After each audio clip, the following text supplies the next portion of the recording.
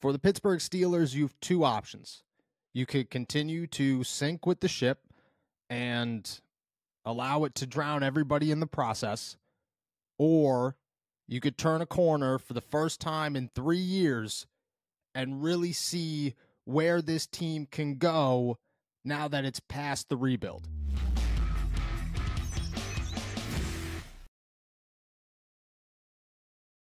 What's going on, everybody? I'm Noah Strackbine. Thank you for jumping on to Steelers to Go, your daily to-go cup of Pittsburgh Steelers news and analysis. Find us on youtube.com/allsteelerstalk and subscribe anywhere you get your podcast. Today, we are talking about the only topic of conversation that anybody around the Pittsburgh Steelers is talking about. They got great news with Kenny Pickett. He isn't expected to miss a long amount of time and honestly could play this Sunday against the Baltimore Ravens, even after suffering a knee injury. But now the bigger question, and really the only question that anybody has when talking about the Pittsburgh Steelers, is how long until they fire Matt Canada, if they do so at all. I was talking to my neighbor the other day. I'm taking out my trash, and he walks by and he goes, "Did they fire him yet?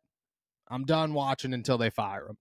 He said that this is the first time that he is really putting down Mike Tomlin, that this is the first time that he's giving up on Mike Tomlin in his entire career of watching the Pittsburgh Steelers, and he's not alone. That's where the Pittsburgh Steelers are right now. Mike Tomlin has promised change for the umpteenth time, and at this point, nobody believes him. Everybody's just, well, you've given us the same BS for years, and you've never followed through on your promises. You're lying to us. That's what everyone at this point sees when Mike Tomlin says there will be change that comes. And meanwhile, everybody is screaming for the same thing. Matt Canada's got to go. The Steelers need to change their offensive coordinator. It doesn't even matter who they bring in. It doesn't even matter if they have another option. They just need to get rid of Matt Canada. Nobody is sitting around screaming, "Bench Kenny." Nobody is sitting around saying, you got to change the wide receivers or you got to replace your center. Everybody's got issues with all of those pieces to the puzzle. But nobody is filling Acrisure Stadium and chanting, "Bench Mason Cole." They are chanting, "Fire Matt Canada." And that is because at this point, there is only one step that you can take right now if you're the Pittsburgh Steelers. Every other step that follows is you working towards something much bigger than where you're at right now. But step one is firing Matt Canada. And every single person on both sides of any fence know that that is step one. This season has sparked conversation and debate in a number of areas. Is Kenny Pickett the guy is the big one. Are the Steelers still in a rebuild is another.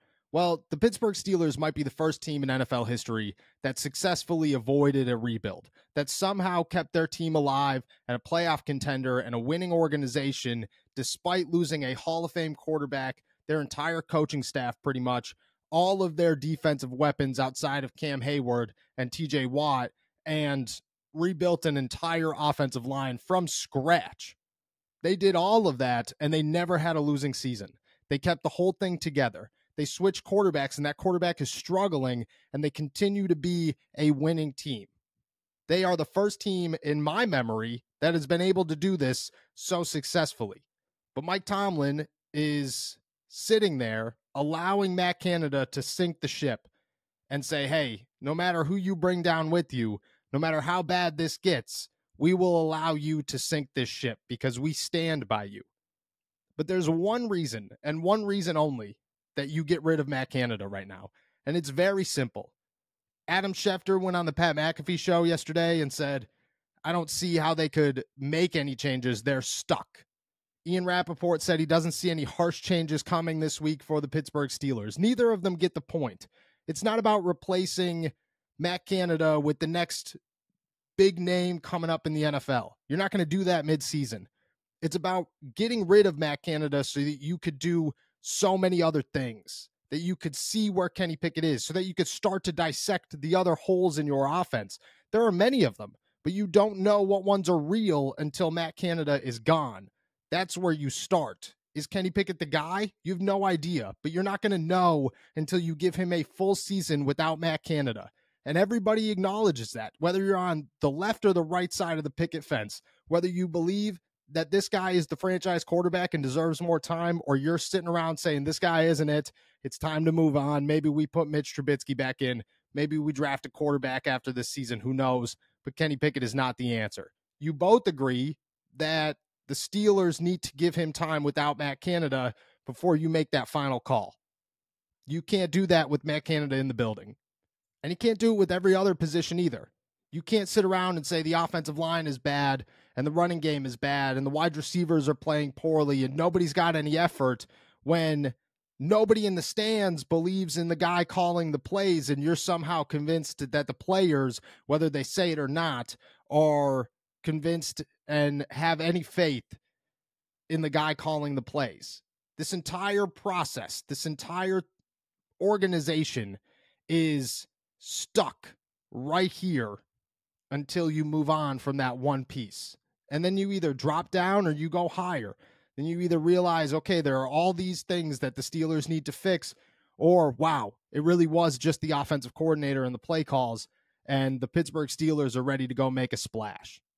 You don't find any of that out until you take step one in the process. But that's where Tomlin comes in, and that's where things get tricky. Mike Tomlin is one of the greatest coaches of all time, I would say. One of the greatest coaches of his generation, easy. Still remains a top 10 head coach in the NFL, I would say. But these past couple of years, it's getting harder and harder to defend him. It's getting harder and harder to acknowledge that he will say things like changes are going to come. Hell yeah, there's going to be changes. And then not make any change at all. Show up on Sunday night and say one thing and show up on Tuesday and say another thing just because you've been able to calm down. It's getting harder and harder to say that Mike Tomlin is an elite head coach when DeMeco Ryans, a first-year head coach, outcoaches him.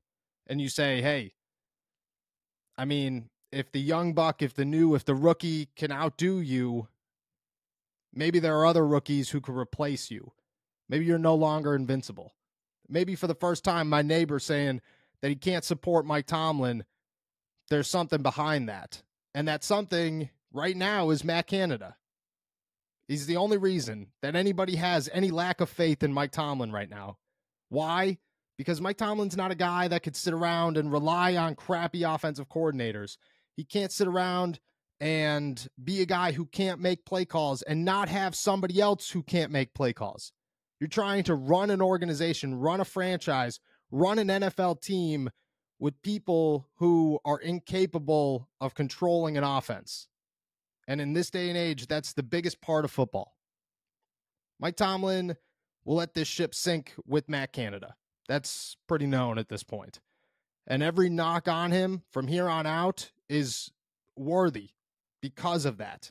Because no matter how many people, and it's everybody, it's not one or two, it's everybody, outside of maybe that fake Matt Canada burner account that is floating around on Twitter that I don't believe is really a burner account for Matt Canada. I think it's just some guy who loves Matt Canada.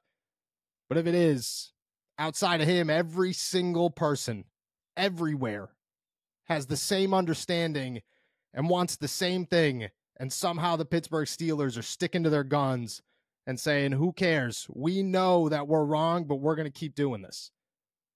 Doesn't make any sense. You're not helping anybody at this point. You're not clearing development. You're not protecting Kenny Pickett. You're hurting Kenny Pickett. At this point, all the Pittsburgh Steelers are doing is saying whenever this project is over, chances are we're in a much worse spot than we are right now. Chances are when this project's over, Kenny Pickett is too damaged to overcome, and we got to start over with our quarterback, and we waste a first-round pick on a guy that we believed in, all because we wanted to protect him and keep Matt Canada around. That's all you're doing. That's all the Pittsburgh Steelers are doing. Doesn't make any sense. Nobody outside of the organization agrees with it. And at this point, it's as easy as it gets to acknowledge that they're just going to keep talking and telling everybody what they want to hear without actually doing what they want them to do. Because that's who Mike Tomlin has become these days. That is who the Pittsburgh Steelers organization is accepting that they are. And that's what you get when you stand by somebody who's sinking your ship. And Matt Canada is sinking the ship.